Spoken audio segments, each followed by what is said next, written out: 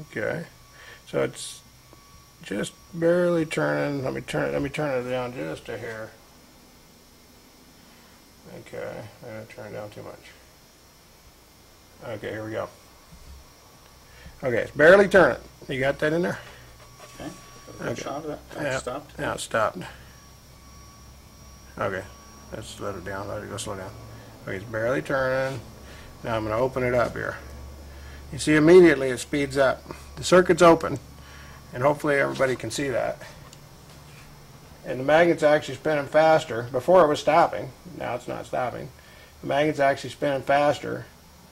And again, there's nothing hidden here. I think we should shoot under the table and everything. People probably think there's a magnet under the table. What do you think? Let's just shoot it so people can see. Nothing hidden here. Nothing. No magnets. Nothing. You know, I get all kinds of emails from these people. Some people, I think they're getting paid to give people a hard time. But and anyway, so it is spinning faster. Now, if I connect, and see, that's an open circuit there. That those two wires, normally you'd expect zero energy to flow through that system, and yet the magnet is spinning faster. When I connect this up, it'll probably stop. See how much slower that is? Dramatically slower. Dramatically slower.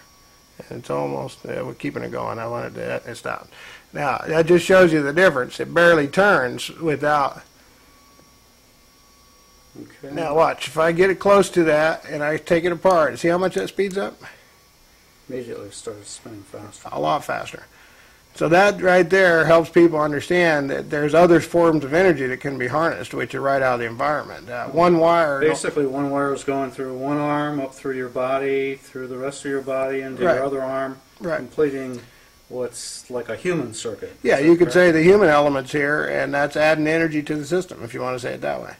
There's a number of ways to look at this thing, but it's fascinating, it's interesting, it has a lot to do with dominant energy, a lot to do with quantum energy, totally harnessable energy that man hasn't really tapped for the most part. And so we do need to get these type of things. This particular unit was designed to do about 100 watts extra with no input, and we already showed it running without batteries.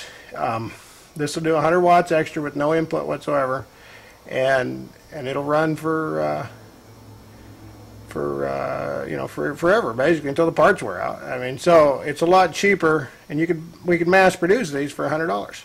So that's way cheaper than a solar panel. Solar panels are $8 a watt, and they only produce power when the sun's shining, which is less than half the time. Okay, it's going fairly quickly. At this Yeah, point. it's going fast, and the wires are totally separated. There's only two wires going to this, and this is a delay line motor generator. So there's 6 inductors, but there's only 2 wires going to all those 6 inductors. Those 6 inductors are connected together in different ways, and so it's not just a standard coil. A lot of people think this is a Newman motor. It's not a Newman motor. Okay, it gets me going too.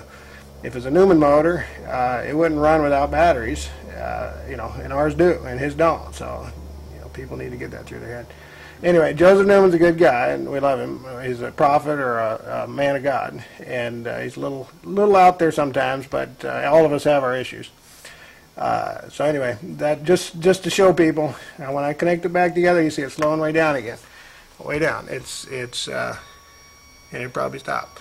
It basically needs extra energy from the environment to keep going the way it's adjusted right now, and it can get that. It's all the energy can come from the environment. It's not just a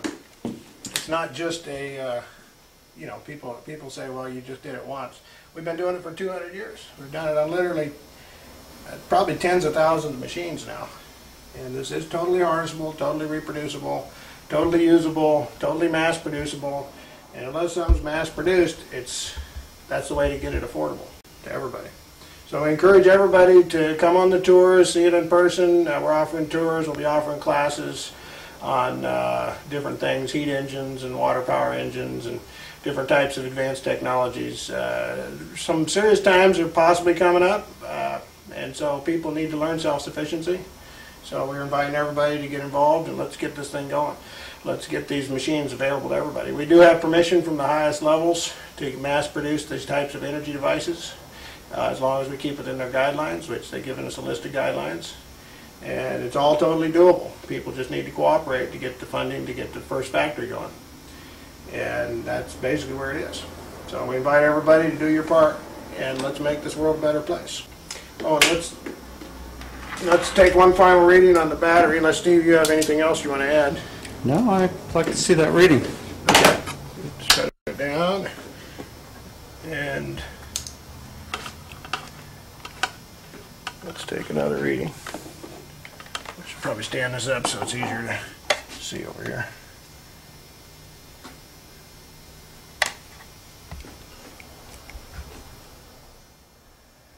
And we started at 194.4 and we're at 194.9. So everybody had a chance to see it went up a half a volt. So not only did we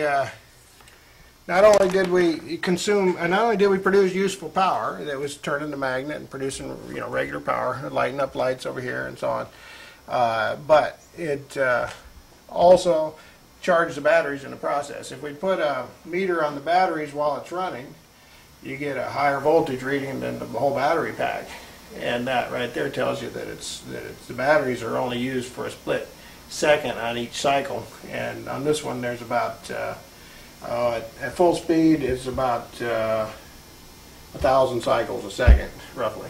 And that cycle is divided up into 4 parts, and there's only one part where it's consuming a few milliwatts, basically, and the rest of the time it's putting out extra power. The bottom line of this whole experiment, there's more energy in the batteries now than when we started. That's right. And you can even see it while it's running. Yeah, it's totally doable. You can watch our other videos, you'll see a lot of different things producing a lot of power. And that's basically, for alternative energy, that's what people need to get behind. Let's get this thing going. Let's make this happen. Thank you, Timothy. Thank you, brother. You take care.